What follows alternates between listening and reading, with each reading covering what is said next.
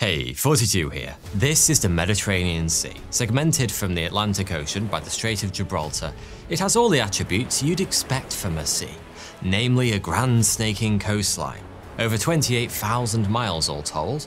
In fact, whether it's the Red Sea, the Black Sea, or the Yellow Sea, all seas have a coastline, right? A tangible rocky border that you can see, feel, and walk upon.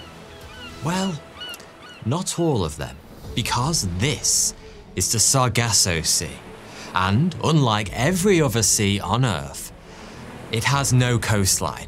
But how then is it a sea at all? Well, I'm glad you asked. Situated in the Atlantic Ocean, the Sargasso Sea is delineated not by land, but by the mighty ocean currents enclosing it. These currents, comprising of the Gulf Stream, the North Atlantic Drift, the Canary Current, and the North Equatorial Current, form an immense swirling vortex called the North Atlantic Gyre that perfectly isolates the Sargasso Sea from the rest of the ocean, meaning it doesn't have a coastline, but rather an ocean line. And the delineation between water within the bounds of the Sargasso and outside it is not just a technicality. There's something fundamentally different and unusual about this water. And as you're about to discover, this strange sea conceals a few hidden wonders that you won't find anywhere else on Earth. Are you tired of spending precious time preparing meals when you have a busy schedule? I know I am. Well, let me introduce you to Huel Black Edition, your super nutritional time saver. Huel Black Edition is an amazing 100% nutritionally complete meal that's plant-based, gluten-free, and high in protein with low carbs. It's packed with 26 essential vitamins and minerals, and it's ready in just 30 seconds. To make a Huel shake, I simply add 500 ml of water to my Huel shaker bottle, add 2 scoops of Huel powder, and give it a good shake. My favourite is this Black Edition chocolate. I cannot believe this stuff is good for me because it's so rich and chocolatey and it tastes really, really good. I especially like to start my day on protein because protein is so essential to pretty much every function of the body, and a protein-packed breakfast just puts my body on the right track for the rest of the day. Each serving of Huel contains a massive 40 grams of protein and loads of fibre with less than 5% sugar. Oh, did I mention it's also really affordable? So just click the link in the description below to try Huel today. And if you use my special link, you'll be supporting the channel and you'll also get a free Huel shaker bottle. So don't miss out. And thanks to Huel for sponsoring this video. Christopher Columbus was the first to mention this bit of sea during the Age of Exploration. He was captivated by the extensive floating seaweed mats he encountered, describing them as forests in the sea. And like most forests, Sargasso has an uncanny tranquility to it, rarely found on the high seas. The surrounding currents act like protective walls, rendering the waters within exceptionally calm with minimal winds. This has given birth to legends of ships becoming ensnared within the sea, unable to break free from its motionless waters. One such unsettling tale is that of the French merchant ship Rosalie, which vanished without a trace in 1840. The ship was later discovered drifting aimlessly in the Sargasso Sea, with not a single person on board. She'd been completely abandoned. Yet the sails were set, the cargo was untouched, and the crew's personal belongings were still on board. But there was no sign of a struggle or any indication of what happened to the crew. And to this day, we still don't have an answer. Weirdly, nobody actually knows how big the Sargasso Sea is. After all, its borders are constantly changing with the ocean currents, but it's roughly 1800 by 600 nautical miles. However, if you're travelling nearby, you'll know you've hit the Sargasso when the colour of the water below becomes a deep azure blue. The almost translucent Sargasso offers visibility of up to 60 meters deep.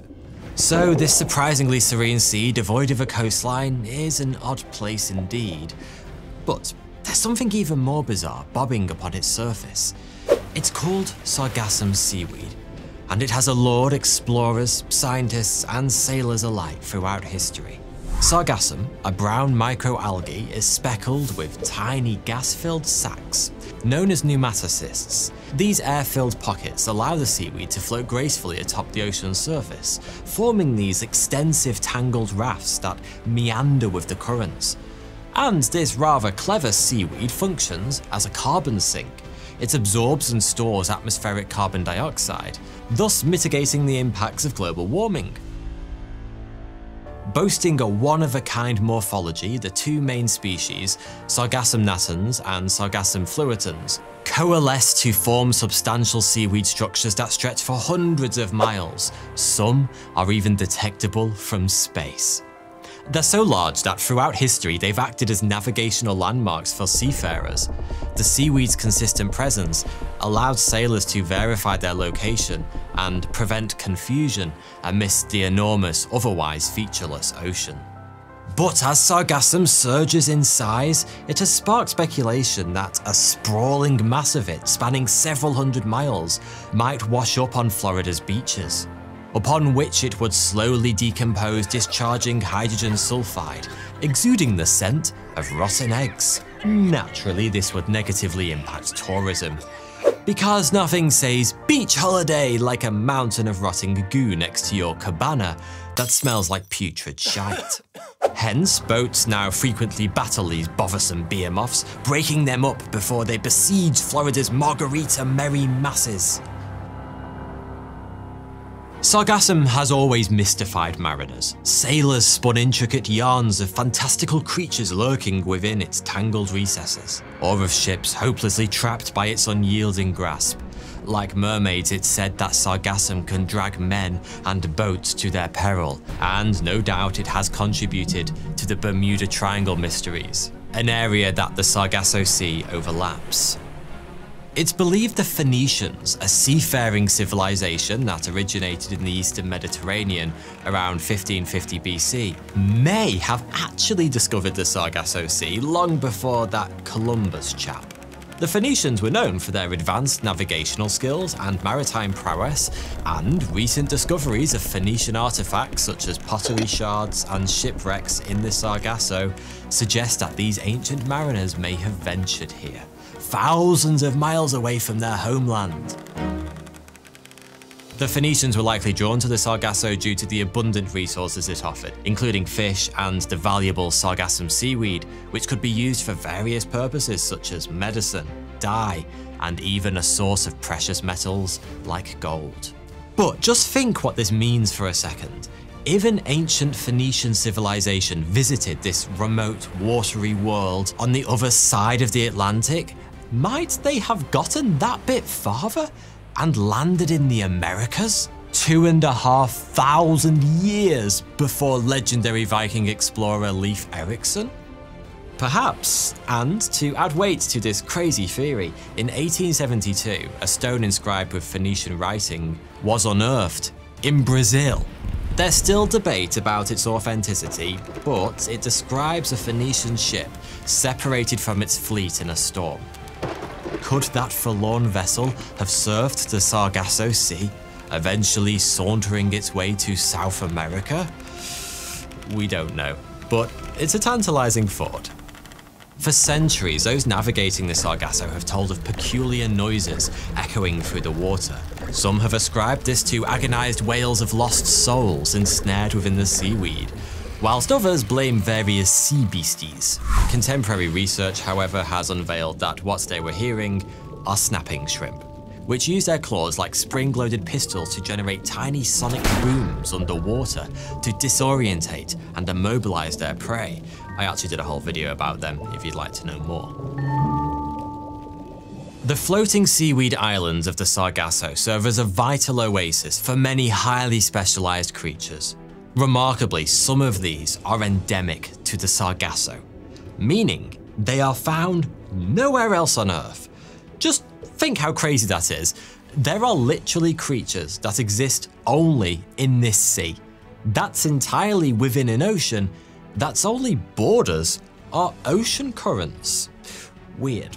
In fact, the Sargasso Sea is often called the floating rainforest because of the remarkable range of biodiversity in this otherwise desolate region of the ocean. Over 100 fish species, 145 invertebrates, and even 10 sharks call these supposedly silent waters their home. This wealth of life has led some to propose that the Sargasso Sea should be recognized as one of Earth's natural wonders.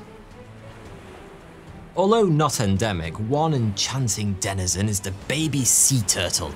Upon hatching on Caribbean shores, these tiny heroes embark on an epic quest, seeking shelter amidst the sargassum's protective embrace. The seaweed delivers both nourishment and camouflage, allowing these defenseless hatchlings to dodge the hordes of predators that seek to gobble them up. Another resident avoiding predators here is the Atlantic white marlin. Pregnant females release their eggs within the tangled seaweed mats, providing a secure haven for their offspring to mature. This novel spawning strategy is exclusively used by this fish. But there is a creature so well adapted to these waters, it's actually named after it. Histrio, better known as the sargassum fish. Its body is adorned with weed-like protrusions and it has mottled skin, expertly mimicking the seaweed's appearance, which allows it to camouflage within. The antisocial sargassum employs a stealthy hunting tactic, lying in wait for unsuspecting prey to wander too close to the seaweed. Then, with lightning-fast reflexes and lethal accuracy, it strikes, swallowing its target whole. Okay, we get it, you'd like to be left alone. Now, if you've ever watched my video on how eels reproduce, you may recall the Sargasso Sea as their potential breeding ground. Or should that be breeding sea? Anyway, we think these mysterious creatures journey thousands of miles from their European freshwater homes to the Sargasso Sea, where they spawn and lay their eggs. The resulting juvenile eels, known as leptocephali, drift back to Europe on ocean currents, eventually morphing into more recognizable adult eels. At least we think that's what happens. As crazy as it sounds, we actually don't know how eels reproduce, and they're probably the most confusing and least understood mystery of the Sargasso Sea. But I won't get into all that here, just go watch my video on them. It's fascinating stuff, honestly. The Sargasso Sea really is its own little planet in the middle of the ocean. Symbiosis, where species partake in mutually advantageous interactions, is a recurring theme here. Tiny crustaceans munch on algae and detritus, which concurrently supplies essential nutrients for the seaweed to flourish. And then when that seaweed breaks down, it releases vital nutrients such as nitrogen and phosphorus back into the water.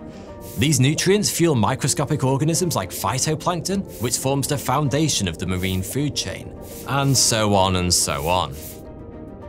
Since the Sargasso Sea occupies international waters, no single nation can lay claim to it, and so its preservation and future rely on global cooperation. Hence, in 2014, the Hamilton Declaration for the Conservation of the Sargasso Sea was signed, in which numerous governments and organisations pledged their commitment to generally keep an eye on the Sargasso and not mess about with it too much. It's basically a worldwide pinky promise to not fuck it up, which I guess is better than nothing. The Sargasso Sea is a special part of Earth's natural legacy. Its astounding biodiversity, ecological importance, and cultural worth make it an invaluable asset for humanity's future. But the biggest threat to the Sargasso is, predictably, all of humanity's shite. You've heard of the Great Pacific Garbage Patch, I presume? Well, let me introduce you to its lesser-known relative, the North Atlantic Garbage Patch. This swirling vortex of plastic packaging and assorted debris has set up shop in a particular corner of the North Atlantic Ocean. Unfortunately, all of this assorted flotsam flows right through the Sargasso Sea, worming its way through the calm waters, where it inevitably becomes entangled with the sprawling sargassum seaweed mats. This spells disaster for the Sargasso's special critters and its fragile ecological equilibrium.